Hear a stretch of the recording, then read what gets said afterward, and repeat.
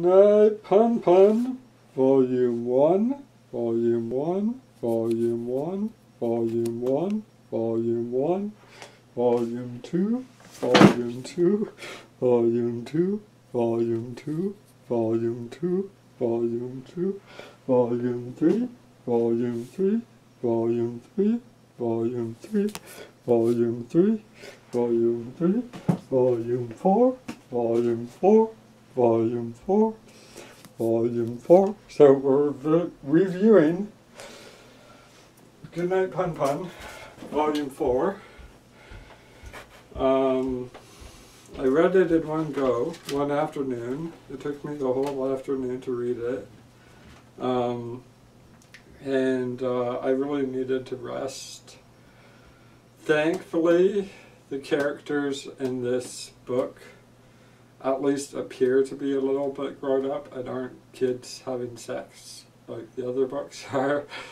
There is sex in the book. I don't know how old the characters are, but they could be maybe 22. I don't know.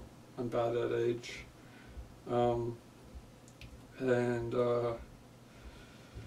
So, oh yeah, Punpun morphs from a duck condom to a New World Order triangle.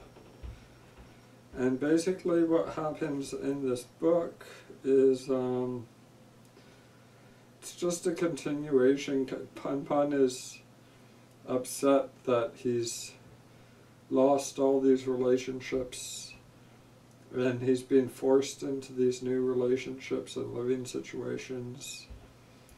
And he's being forced by, you know, he misses his old girlfriend, but he is sexually active and he creates new he creates the acquaintance of new girls, and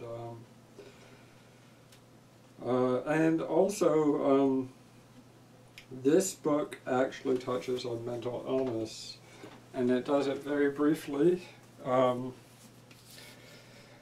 but they at least acknowledge it.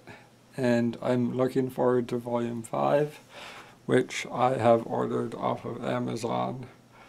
And that's it for today.